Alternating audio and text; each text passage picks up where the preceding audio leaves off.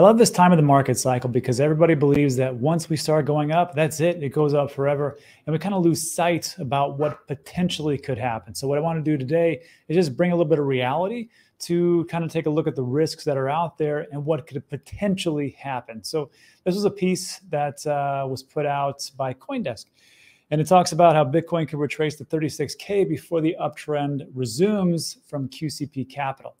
And again, what I want to do is just to make sure that everybody understands the risks and they know what potentially could come, because as we keep going up and up and up, it seems like we have a lot of the people who are just immune to this. And they say, you know what, this will go up forever. So when we start to see like a pullback, I want you to be aware that, hey, this is not unnormal.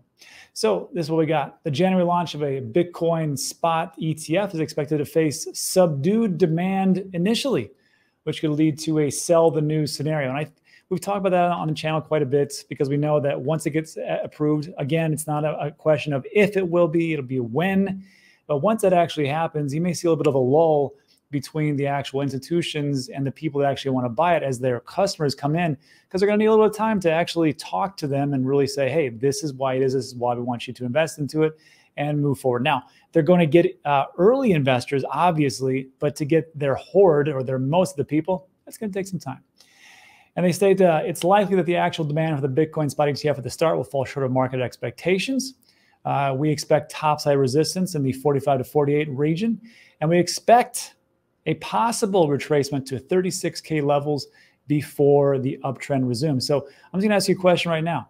Do you think, can you hold it? Can you understand, or can you feel like, okay, if it's at 44K now and we go all the way back to 36, 35, 34K, would I be okay with that? Now, a lot of you right now are saying, yeah, because we've been going up for quite some time. But it's a little bit different, especially if you're new, when you start to see those prices fall. And I'm just here to tell you that the short term does not matter.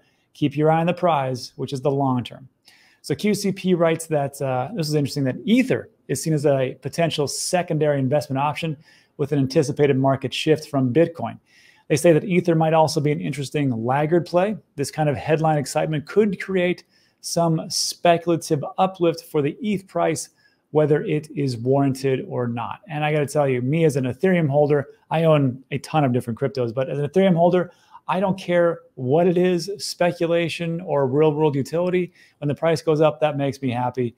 And hopefully it actually works out like that. But let me know what you think about that in the comments section. And now let's just shift gears real quick, because now that we understand the risks and we understand that the potentialities of what could actually happen, this was interesting, I thought.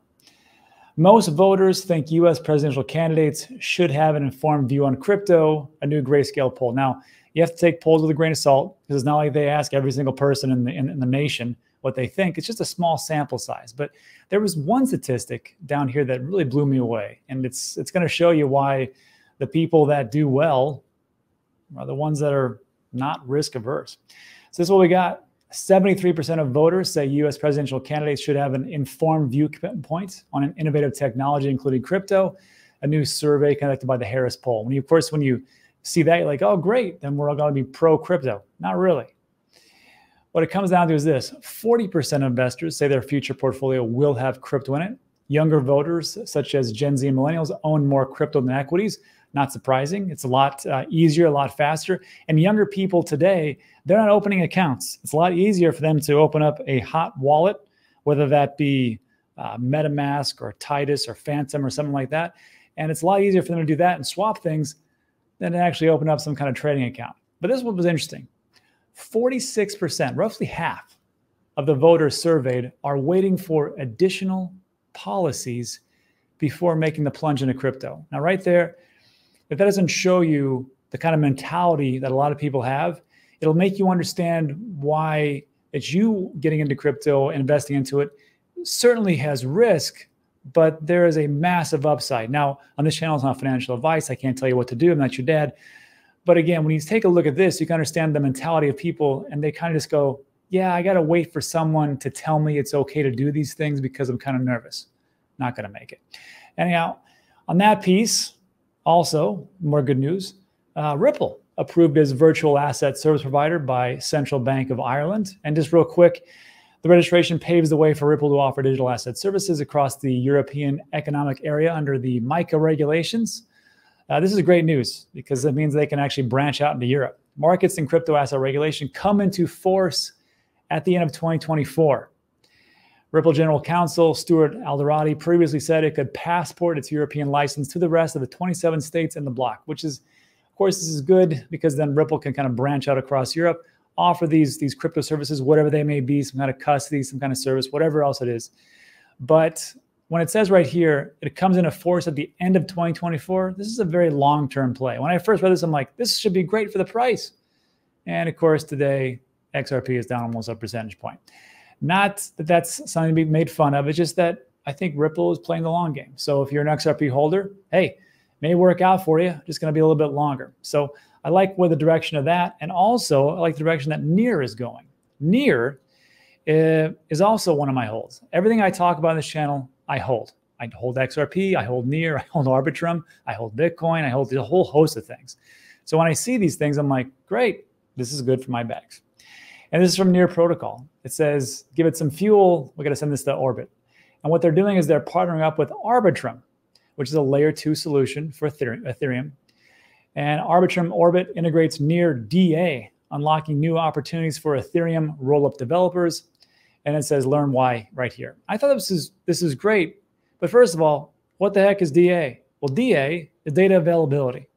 So the NEAR Foundation actually launched this data availability, offers secure, cost-effective for ETH rollups and Ethereum developers. This was just back in November 8th. So I want you to think about right now, how many layer 2 solutions are out there for Ethereum? How many do you think are actually going to need data availability to actually store all the different data that they have? Do you think this could actually play into a part? And you understand why I actually invested in NEAR, maybe you should take a look at that. Again, not financial advice, do your own research, but there's a reason why I like NEAR. It's that. It's also, here's from one of the founders, Ilya. He said, today, NEAR Protocol is the #1 in daily active users across all of Web3. Super exciting to see. And he used Artemis. You can see that NEAR Protocol, daily active addresses, 1.5 million. And in the 3 months, it's increased by 132%. It's just edged out Tron. And I know Tron, when I went to South Korea, essentially what everybody told me is that the reason why people use Tron so much is because they like to use Tether on the Tron rails because it's so cheap. I personally don't think it's that cheap, but whatever. Then we got Binance Coin and then Solana, the darling of this cycle, I think, at 723,000, which is a 255% change. So that is big news. And again, NEAR, I think, is going to be massive hit for Web3. If you take a look at DApp Radar, for all the different top dApps that are being used right now, Kaiching and NEAR is always #1. It is the #1, and it's been like that for like 4 or 5 months or so. Then we got Gamify, which is on Scale, another actually crypto that I actually own. It's a gasless chain for Web3. Pixels, my man Kagi loves this game. Pixels on the Ronin change. Sweat Economy, again, another one of my cryptos that I own. Some surprising, Rob mentions it. And it's also on NEAR. And #5, Jupiter Exchange. Again, one of my favorite exchanges right next to Orca for the Solana decentralized exchange, or DEXs. And one I hadn't really thought of, I realized this, Play Ember is also on NEAR. What's Play Ember? It's a Web3 gaming studio for mobile devices. And I got to be honest with you, the games are kind of ridiculous to me, but it's not about me. It's about the market. And they're rolling out a ton of different games, and they're available right now. I'll link that in the description so you can actually check it out. But yeah, it's a bunch of free-to-play games and play to earn, and they're all goofy little games and might be the next big thing. Anyhow, link in the description. You can check that out. Also, more good news. These guys got frozen. 3 Arrows Capital, which was essentially one of the big reasons why we had such a hiccup in the last 2021 bull market. They were just ordered to freeze $1 billion of their assets for 3 Arrows Capital. This is from the liquidator Teneo. Here's what's going on. So the order, which was filed on Monday, just went into effect. It bans co-founders Suzu and Kyle Davies, as well as Davies' wife, Kelly Chen, from transferring or selling assets amounting to $1.14 billion. First of all, why do these guys have access to this? This makes absolutely no sense to me. Why do they have those funds? Those are funds from Voyager. Those are funds from FTX. Those are funds from a bunch of different exchanges. There is no reason they should have access to that because they bailed with it and essentially screwed all the people that really own those assets. It's amazing to me. But the wheels of justice move slow. Three Arrows Capital filed for bankruptcy in July 2022. The latest court action results in the ongoing efforts by liquidators, Teneo, to secure 3AC's assets, seek recoveries from the founders and Ms. Chen, the wife, with respect to the collapse of 3AC, and meet the firm's obligations to its various creditors. And I got to tell you, I got to take my hat off to these guys because they're actually doing their job. So good job for the liquidators to actually do what they're supposed to do. Celsius. And I'm glad that actually happened. On top of that, and don't forget, these guys aren't running free. There's Zoo. This is from October 6, 2023. And I had forgotten about this. Teneo, a liquidator of the fund, said in a statement on September 29th that they received a committal order against Zoo after he failed to cooperate with the firm's liquidation investigation, despite an earlier Singapore court order compelling him to do so. The order sentenced Zoo to 4 months in prison.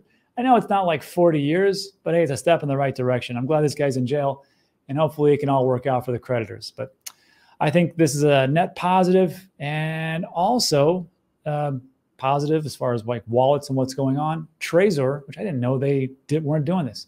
They just added support for Solana and SPL tokens. SPL tokens are Solana program library, all the different tokens they have. I had no idea that they didn't offer that service until today.